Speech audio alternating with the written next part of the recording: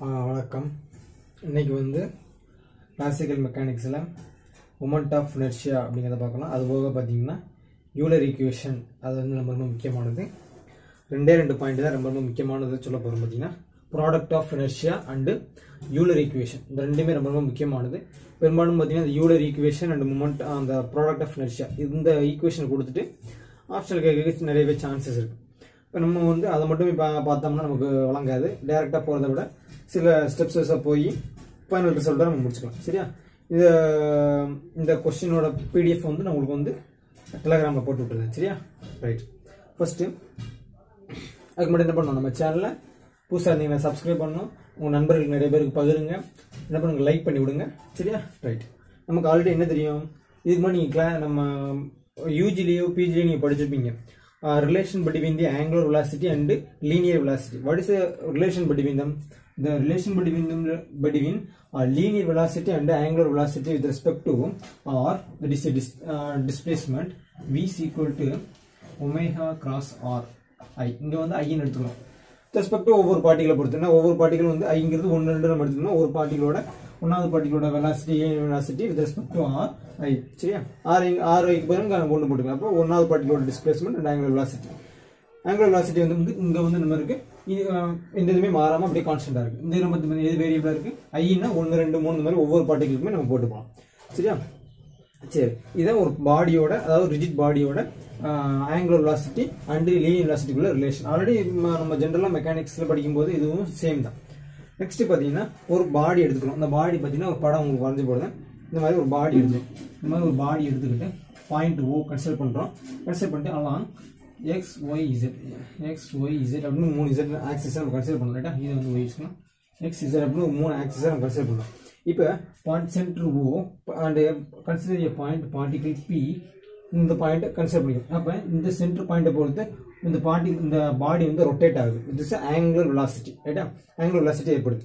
அப்போ இப்படி ஏற்படும் போது பார்த்தீங்கன்னா இந்த பாடி ஓ எக்ஸ் ஒய் இசட், இந்த மாதிரி இந்த பாடி வந்து ஓ எக்ஸ் ஒய் இசட், இந்த பாடி வந்து இப்படி ரொட்டேட் ஆகுது. இப்போ ரொட்டேட் ஆகும்போது பார்த்தீங்கன்னா நமக்கு 3 kinds ஆஃப் ஆங்குலர் வெலாசிட்டி கிடைக்குது with respect to the X Y Z coordinates. அப்போ எப்படி எழுதிக்கலாம், omega X omega Y omega Z along the X Y Z axis. ரைட்டா?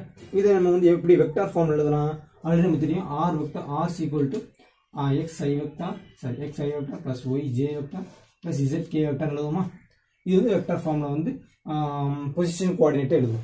இதே மாதிரி omega angular velocity omega equal to omega X I vector plus omega Y J vector plus omega Z K vector. சரியா? இது முக்கியமான point. இது வந்து எப்போ omega அப்படின்னு கேட்டாங்கன்னா ஒமேகா எக்ஸ் பிளஸ் ஐ vector omega Y J vector plus J vector plus omega Z K vector. ரைட்டா? சரி, நம்ம அகைன் ஒரு ரொம்ப முக்கியமான ஃபார்முலா உங்களுக்கு எல்லாம் தெரிஞ்சுக்க வேண்டியது. What is the total angular momentum. Total angular momentum எழுதுறது நம்ம ஜெனரலாக என்ன தெரியும், குவாண்டம் மெக்கானிக்ஸ் படிச்சிருப்போம். Capital எழுதுங்கிறது total linear orbiter angular momentum, ஜேங்கிறது total angular momentum. சரியா? இப்போ ஜே ஈக்குவல் டு என்ன வரும், J equal to R cross B. நமக்கு ஆல்ரெடி ரொம்ப ஈஸியாக தெரியும்.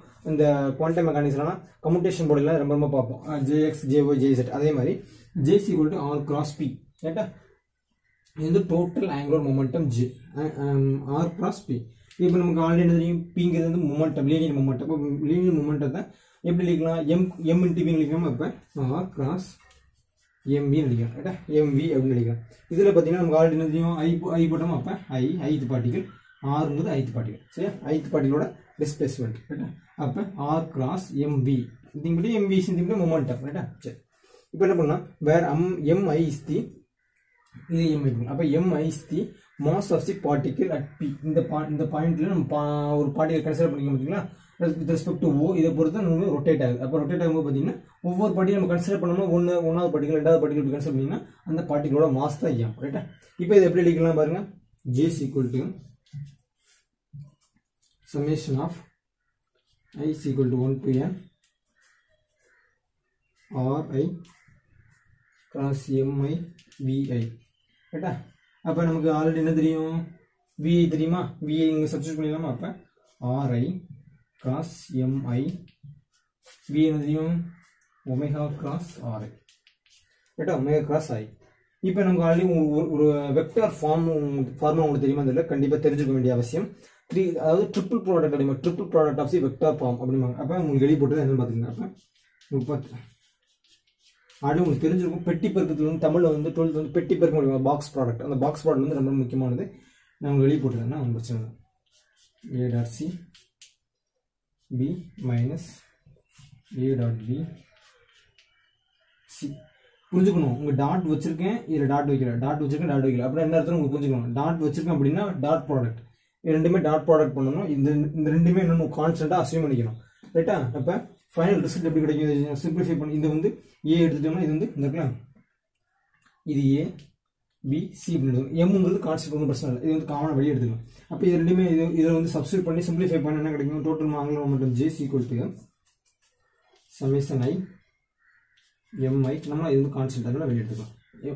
MI RI square RI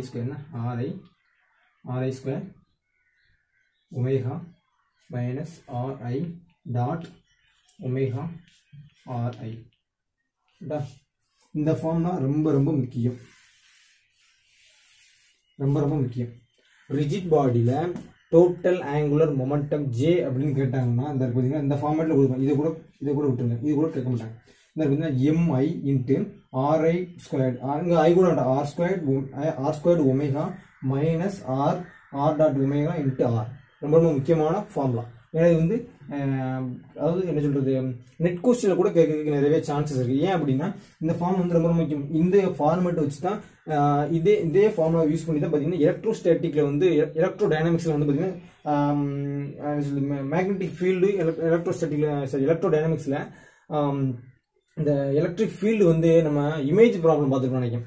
image problem அதாவது சார்ஜை பேஸ் பண்ணி ப்ளஸ் கியூ அப்படின்னு கொடுத்துருக்காங்கன்னா சார்ஜை பேஸ் பண்ணி இமேஜிங் மெத்தடில் யூஸ் பண்ணிருப்பது இது ரொம்ப முக்கியமானது. இதே ஃபார்முலா தான் இருக்கும். இங்கே வந்து RIக்கு வந்து 3 அப்படின்னு வரும், 3 வரும், இந்த மாதிரி வரும். அதனால இந்த டோட்டல் ஆங்குலர் இருக்குன்னா total angular momentum J equal to MI RI square omega minus RI dot omega RI. ரொம்ப முக்கியமான பாயிண்ட். சரியா? நெக்ஸ்ட் இனிமேல் வர பாயிண்ட் பார்த்தீங்கன்னா இது ரொம்ப முக்கியமான பாயிண்ட் வேற இருக்கு. நெக்ஸ்ட் பார்த்தீங்கன்னா நம்ம வந்து ஜேங்கிறது ஒரே ஒரு கோஆர்டினேட், ஒரு ஜென்ரலாக எழுதிட்டோம். இதே மாதிரி JX JY JZ 3 கோஆர்டினேட்ஸ் கொடுக்கலாம். JX JY JZ அப்படின்னு 3 வகையாக நம்ம எழுதலாம். ஏன்னா இது வந்து X along the X Y Z coordinates வரும்னா பார்த்தீங்கன்னா அதனால அப்படி எழுதிக்கலாம். நம்ம என்ன பண்ணுவோம், இந்த ஃபார்முலாவை இங்கே சப்ஸ்டியூட் பண்ணுவோம். சரி, இதை வந்து JX ஃபார்மேட்டில் எழுதிக்கலாம். இந்த இது என்ன வச்சுருக்கோம், R என்ன வச்சுருக்கோம், R இருந்தால் அப்போ R எடுத்தோம்னா XI vector YJ vector XI vector YJ vector ZK vector இருக்கு. அது மாதிரி XI X இங்கே ஐ போட்டுக்கலாம், இந்த மாதிரி போட்டுக்கலாம். அப்போ ஆமாம் இங்கே வந்து XIயும் போட்டுக்கலாம், Yஐயும் போட்டுக்கலாம், Zஐயும் போட்டுக்கலாம். இங்கே வந்து J எடுத்துட்டோம், அந்த மாதிரி நம்ம மாற்றி போட்டுக்கலாம். அப்போ இது வந்து R இருக்குல்ல, இதுன்னு எடுத்துக்கலாம். அப்போ இது எப்படி சிம்பிளிஃபை பண்ணி எடுத்துக்கலாம். அப்போ JX is equal to summation I MI RI square omega X minus XI omega X plus Y omega Y plus ZI omega Z XI. ரைட்டா? இது உங்களுக்கு இடம் உங்களுக்கு புரியல அப்படின்னா உங்களுக்கு அந்த PDF வந்து உங்களுக்கு வந்து டெலகிராமில் போட்டு விடுதா, அதை நீங்கள் பார்த்துக்கோங்க. ரைட்டா? இது வந்து JXக்கு எழுதிட்டோம். இதே மாதிரி JY அண்ட் JZ பார்த்தீங்கன்னா எழுதணும். அது வந்து உங்களுக்கு நம்ம இப்போ வளவெல்லாம் எழுதிட்டு வேண்டிய அவசியம் இல்லை. இது வந்து நீங்கள் வந்து டெலகிராமில் உங்கள் PDF பார்க்கும்போது பார்த்தீங்கன்னா ரெஃபர் பண்ணுறதுக்கு உங்களுக்கு ஈஸியாக இருக்கும். அதில் கொஞ்சம் தியரியும் இருக்கும். அதை ரீட் பண்ணிங்கன்னா உங்களுக்கு ஈஸியாக அண்டர்ஸ்டாண்ட் ஆகிடும். ரைட்டா? சரி, இதை வந்து வேற ஃபார்மேட்டில் எப்படி எழுதலாம் பார்த்தீங்கன்னா இந்த இருக்குல்ல JX and JX JY JZ JXக்கு எழுதிட்டோம். இதே மாதிரி JYக்கு வரும், JZக்கு வரும். இதெல்லாம் கம்ப்ரைஸ் பண்ணி எப்படி எழுதலாம் பார்த்தீங்கன்னா ஒரு ஃபார்மேட்டில் நான் எழுதியிருக்கேன். என்ன ஃபார்மேட் பார்த்தீங்கன்னா அந்த புக்கில் கொடுத்துருக்காங்க. என்ன ஃபார்மேட் பார்த்தீங்கன்னா JX equal to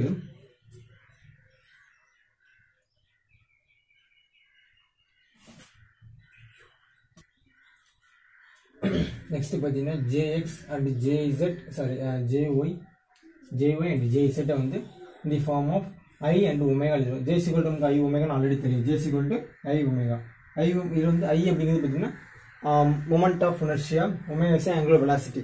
With respect to பார்த்தீங்கன்னா X Y Z அப்படின்னா அதான் வந்து X and Y Z axis இருக்கும். IXX IXY IXZ அப்படின்னு பார்த்தீங்கன்னா இந்த ஃபார்ம் ஆஃப் மேட்ரிக்ஸ் ஃபார்ம்ல எழுதுவோம். இது பார்த்தீங்கன்னா symmetric tensor and asymmetric tensor அப்படிங்கிற ஃபார்மேட் வந்து ரொம்ப யூஸ் பண்ணுவோம். அதில் இது வந்து ரொம்ப முக்கியமான கேள்வி தான். இதில் பார்த்தீங்கன்னா இந்த இடத்துல IX இந்த ஃபார்ம் இந்த மொத்த ஹோல் டேமையுமே வந்து நான் மேட்ரிக்ஸ் ஃபார்மேட்டில் எழுதியிருக்கேன். பார்த்தீங்கன்னா இந்த இதில் பார்த்தீங்கன்னா காலம் வெக்டர் காலம் மேட்ரிக்ஸில் பார்த்தீங்கன்னா JX JY JZ இருந்தது அப்படியே இருக்கும். ஈக்குவல் டு பார்த்தீங்கன்னா IXX IYY IZ பார்த்தீங்கன்னா இந்த டயக்னலில் இருக்கும்.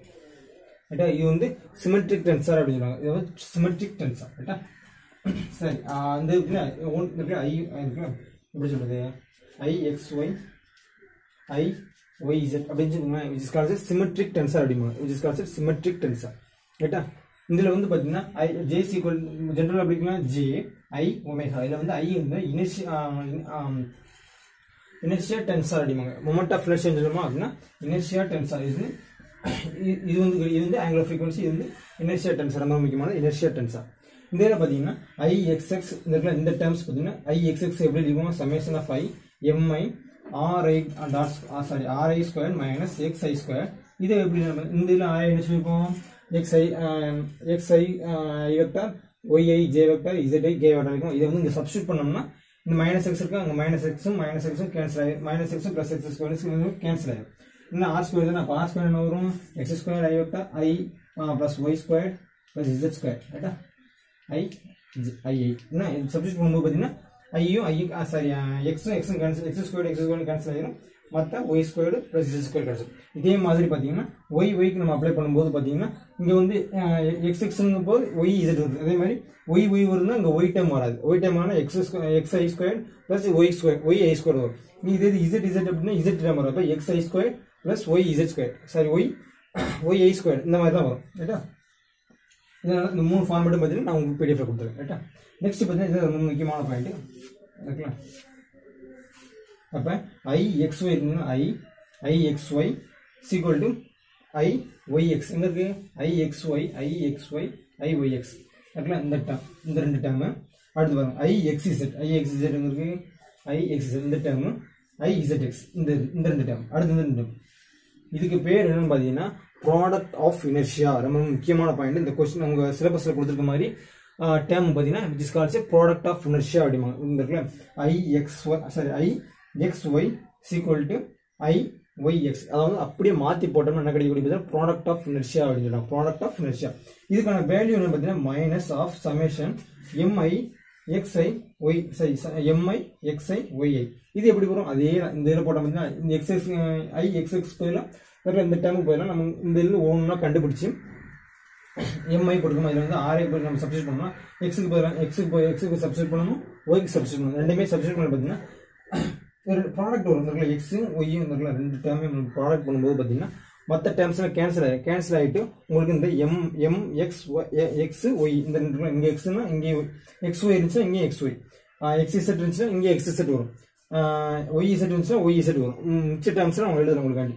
ஆனால் இந்த எது முக்கியம்னா IXY equal to IYX இந்த மாதிரி மாற்றி வந்துச்சுன்னா அப்படின்னு பார்த்தீங்கன்னா இது பேர் பார்த்தீங்கன்னா ப்ராடக்ட் ஆஃப் இனர்ஷியா அப்படின்னாங்க. இது வந்து ஜென்ரல் எப்படி இருக்காங்க அப்படின்னா J alpha equal to summation of beta I alpha beta omega beta.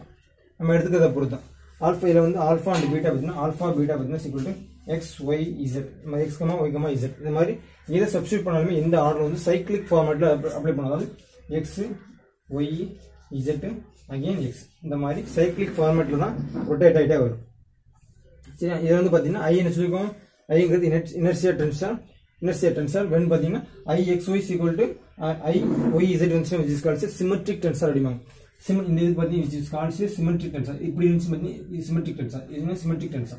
ரைட்டா, அப்போ கொஸ்டின் கேட்டால் number of independent symmetric tensor அப்படின்னு கேட்டாங்கன்னா 6 வரும். ரைட்டா, number of independence symmetric tensor வந்து 6 இருக்கும். அப்போ என்ன செஞ்சுருக்கோம், இது சரி இருக்குல்ல, இந்த ரெண்டு வரும்போது number of independent symmetric tensor அப்படின்னு பார்த்தீங்கன்னா 6 வரும். எத்தனை கேட்டாங்கன்னா 6 வரும். சரியா, சரி, உங்களுக்கு வந்து இந்த PDF போட்டு நெக்ஸ்ட் கிளாஸ்ல வந்து யூலர் ஈக்குவேஷன் பார்க்கலாம். இன்னைக்கு டைம்ல நெக்ஸ்ட் கிளாஸ்ல யூலர் ஈக்குவேஷன் பார்க்கலாம். ரைட்டா, சரி.